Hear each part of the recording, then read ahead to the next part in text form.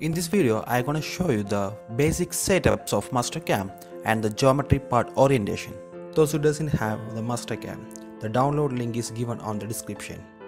After opening the Mastercam, check here the units are set up properly. So if it is set up wrong, go to File, then the Configuration. Here, from this drop down menu, you can select the right input. So I have selected here metric on my startup, and also enable the autosave options for your Mastercam. So enable autosave and set your frequency. I'm gonna set here as 5 minutes for my saving interval. Also tick this option for saving the file after every operation. So every toolpath you create, it will automatically save. Then click OK and continue. Then save it. If this toolpath window is not displaying for you, just go to View menu, then enable toolpath here. Also enable solids levels.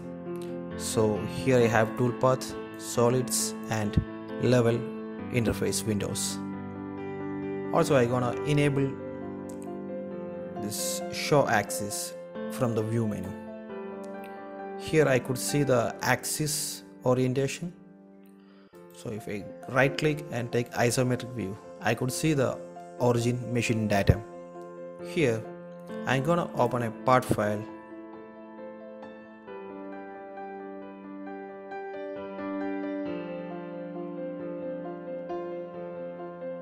Isometric view.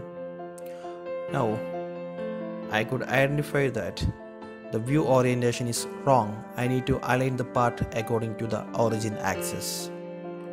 For that, I'm gonna use transform translate to plane under the translate option.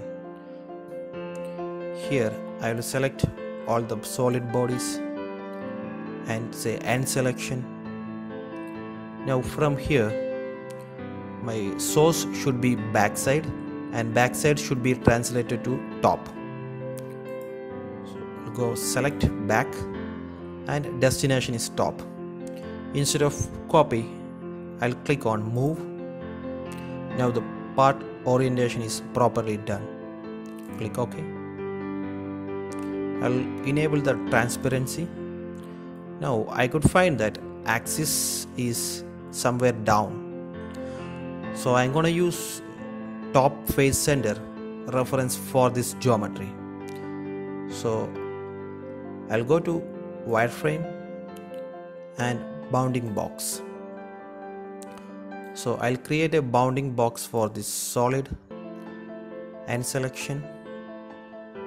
So from these options, I'm gonna activate face center points also.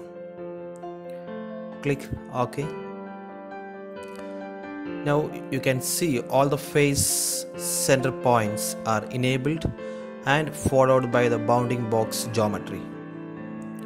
Here I'll use transform, move to origin, and I'm gonna select top face center, and that is now moved to the origin. Now my part is ready for creating the toolpath.